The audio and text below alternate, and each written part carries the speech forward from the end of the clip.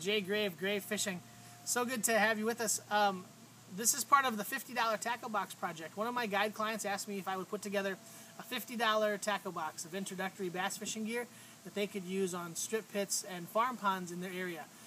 Like I said in the introductory video, we're assuming you're fishing with monofilament line, usually on spinning tackle.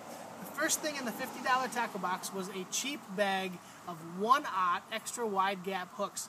We used the Anglers Outdoors generic version from Walmart. They're about $1 a bag.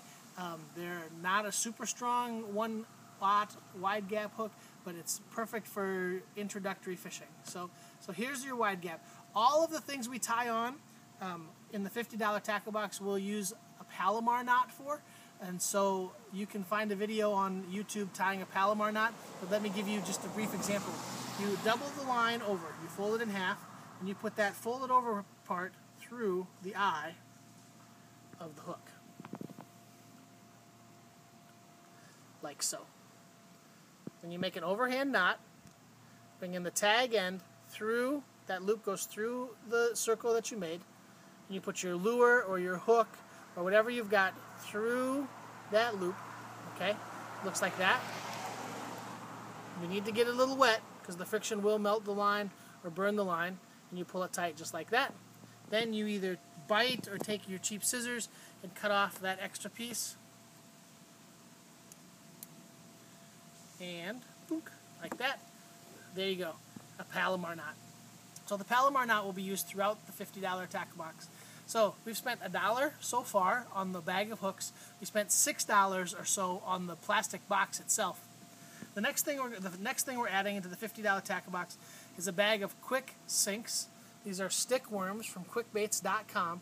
They are sinking soft plastic stick worms. There are a lot of brands, but I like to use the Quick Baits version. Looks like this. This is the green pumpkin color. They're flappy on both ends. This is the first rig you need to learn. It's called the wacky rig. Okay? Take your stick worm, take your 1/0 extra wide gap hook. The worm, the hook goes right through the center of the worm, just like that. See, it's an exposed hook, like that. The worm sits on the hook just like this. This is the whole thing. This is a wacky rigged quick sink from Quick Baits.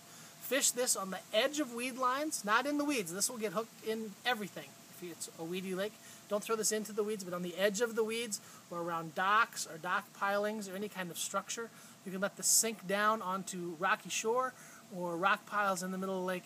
You'll catch a lot of fish with this. You'll feel the fish take it. It'll tap just a couple times and make a good hook set, and you should catch your first fish. Wacky rigged quick sink, the first thing in the $50 tackle box. Gravefishing.com, Jay Grave Fishing on Facebook, Quick J on Cyberdust, and @JGrave on Twitter. Follow me and let's connect. If you have any questions, let me know. We'll see you real soon.